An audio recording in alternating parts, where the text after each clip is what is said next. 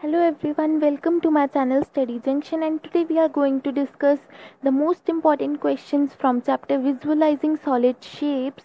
And in the last video we had discussed the most important questions for chapter 9, Algebraic Expressions and Identities. So let's get started with chapter 10. So first of all, basically what you need to know in this chapter is that the number of faces, edges and vertices occupied by various shapes, 3D shapes. So these questions are important. So the question which comes from this side is that a figure is drawn like this. For example, this is given and you are asked to draw the side view, front view and top view. So it's important, practice it. After that, in this exercise nothing is very important, but same again this thing is important, so you can practice these figures. After that, here mapping space around us is also not important, so this part of the chapter is not at all important.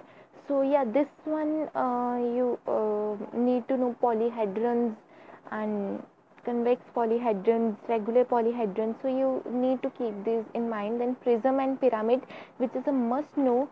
And after that, this exercise is important because, as I said earlier, from this chapter you can see Euler's formula is very important, so you need to I think it's for sure that Euler's formula will come, so practice this 7th question as well. Then this question is simple, but you can practice. After that, these faces, vertices, you need to know all, and you need to know how to draw these figures.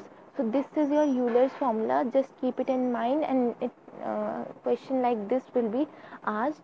And here the figure is drawn like for these solids, but in the exam you can be asked to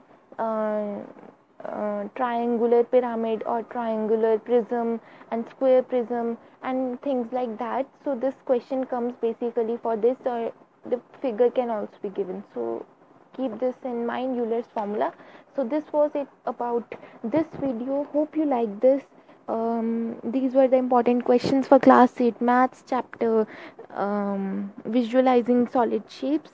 So thank you for watching. Subscribe to my channel, or also like to my video. Share this with your friends.